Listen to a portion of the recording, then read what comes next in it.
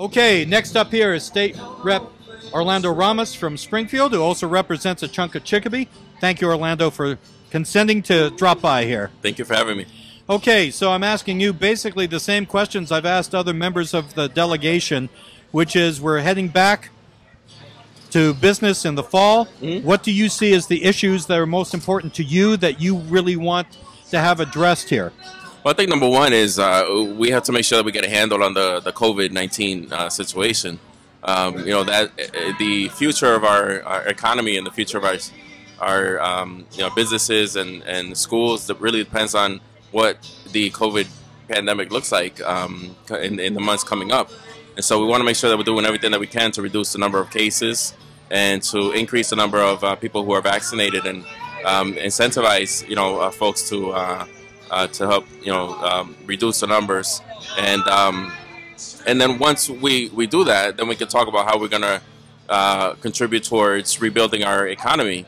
And with the amount of money that we have coming down from the federal government to the Commonwealth of Massachusetts, the city of Springfield, and Chicopee, we want to make sure that we're able to utilize those funds to help businesses recover, to help put people back to work. It's a lot of money, and it's a once-in-a-lifetime opportunity to spend this sort of money on economic development, job creation, et cetera, et cetera. So we want to make sure that we get it right. Okay, there's a lot of concern here in Hampden County about our vaccination rates, a lot of concern also about our COVID rates. A lot of the people are saying that younger people are not getting the vaccine, people who are old enough to get the vaccine, but they're not getting it. Is there anything that you think that we should be doing differently as a member of the General Court to try to encourage people to get vaccinated at this point, particularly in Hampden County? Yeah, I think education is the key. I'm not really a fan of implementing any sort of penalty for people who are vaccinated or unvaccinated. I'm not in favor of mandating vaccinations or anything like that. I think the key is education. We just have to continue to educate people and just counter all of the myths and worries that are out there associated with the vaccine.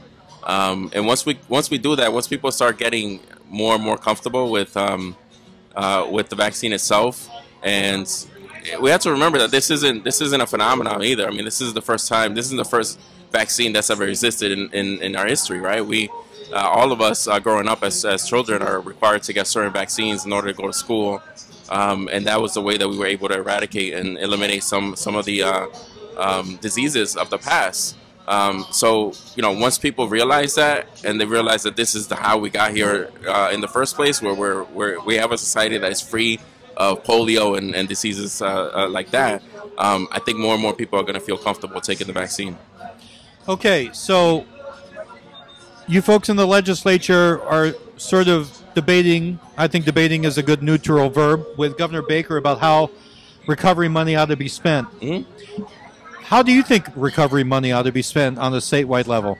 And, of course, you are still a Springfield City Councilor, so there's also the debate within the city about how ARPA money ought to be spent. Yes. What are your viewpoints on it? Well, I think one of the most important parts of the criteria in which the money can be spent, and that I have been looking at and will be paying close attention to, is the fact that there is a criteria that allows us to spend some of these funds on racial equity. And when you look at historically the wealth gap and the income gap that exists both in the Commonwealth and in the country overall, and you look at the laws of the past that continue to haunt us today. And I made this argument before. Legislation helped create the income and wealth gap, and so we have to make sure that we use legislation in order to close the income and wealth gap. And this is an opportunity for us to be able to do that. So I would love to see money dedicated towards helping close that gap. Some examples that I would give is, we should set aside some money for first-time homeowners who have not had the opportunity to buy a home in the traditional way. Black and brown folks have historically, purchased property and owned property at a much lower rate compared to non-minorities. And there are reasons for that, right? You look at the past legislation. And also businesses, startup businesses. One of the things that, one of the arguments that I've been making at the state level and at the local level is that you need money to make money, right? In order to start a business, you have to have money. Unfortunately, there isn't a lot of generational wealth in Black and brown communities.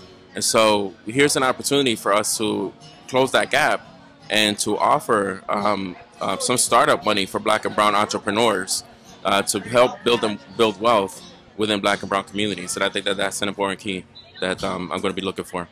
Thank you, sir. Thanks for coming by. Always a pleasure to speak to you. Thank you, Same Orlando. here. Thank you.